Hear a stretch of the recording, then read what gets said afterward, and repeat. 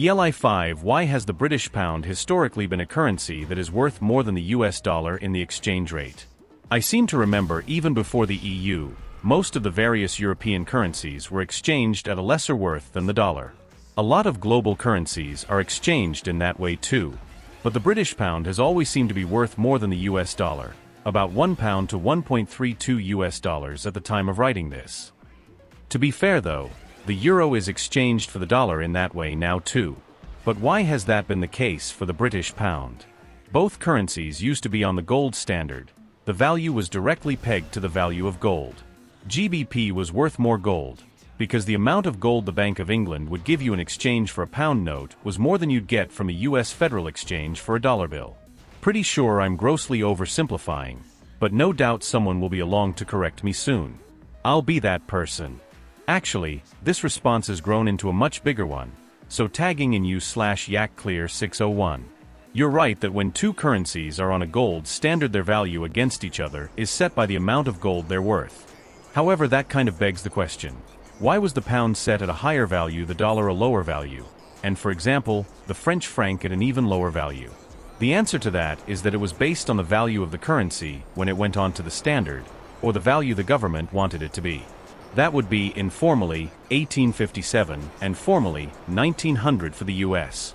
So this is kind of begging the question, why was the dollar set at a lower value than the pound? Other people have talked about how the value of a currency today doesn't really tell us much about the economy.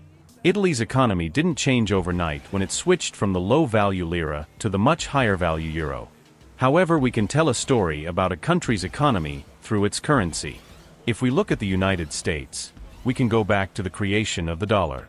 The original value of the dollar was set as the same as the Spanish silver dollar, peso. Just because these were in widespread use, so it was convenient for people.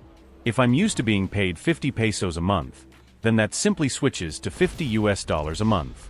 No need for any arithmetic. The silver dollar was worth less than the pound sterling, so the US dollar was also worth less. From here we can go backwards. Why was the Spanish silver dollar so widely used? What set its value and availability?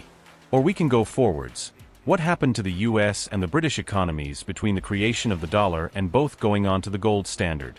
Broadly speaking, both countries had strong economies in the first half of the 19th century. Massive oversimplification, I know, which tends to go along with a stable currency. And then, of course, we can go past the gold standard to its abandonment in the economic dislocation of WW1, the pegging of the pound to the dollar after WW2, IRC at a 1:4 ratio, and its devaluation not long after due to the dire state of the British and the strength of the American economies, and so on.